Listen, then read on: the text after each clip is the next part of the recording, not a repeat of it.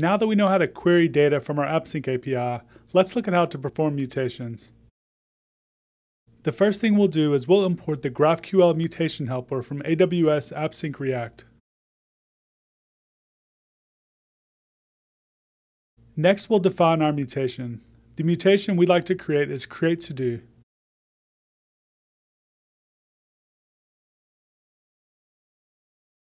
The createToDo mutation will take in two arguments, the title and the completed values.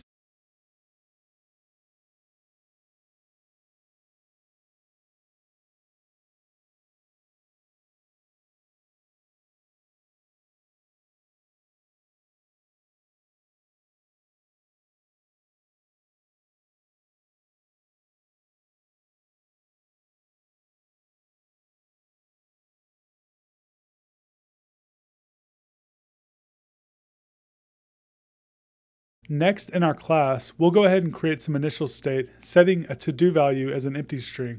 We'll also add an addToDo class method. Here, we'll check to see if this.state.todo is equal to an empty string.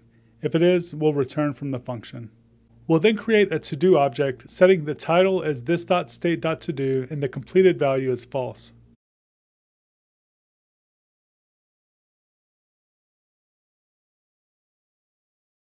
We'll then call this.props.createToDo, passing in the to-do. This.props.createToDo is a prop that we'll be creating and passing down as a prop in just a moment.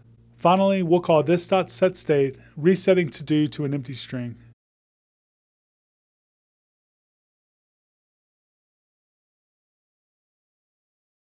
In the render method, we'll have an input component that has an onChange method that we'll call this.setState, setting the to-do value equal to the event.target.value.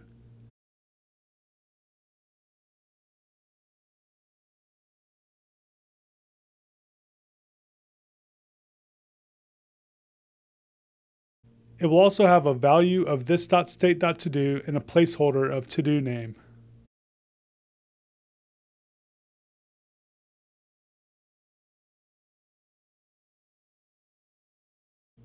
We'll then create a button with an onClick handler that we'll call this.addToDo.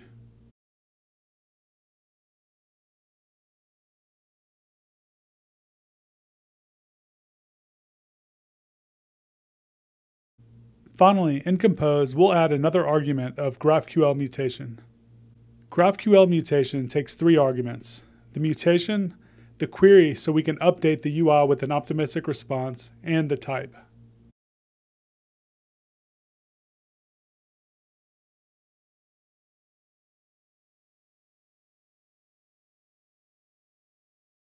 Now we should be able to test this out. Open your terminal and run npm start. We should be able to now create new to-dos and have them show up in our UI with an optimistic response. If we refresh the screen, we should see the data still rendered to our UI, showing that the data has indeed been stored in our database. One of the most powerful things about the AWS AppSync client is that it actually works offline. To test this out, let's open the console and click on the Network tab. Here, we can set our app as being offline by clicking offline. Now, if we create a new to-do, we see that our UI has been optimistically updated, but no network request has been initiated.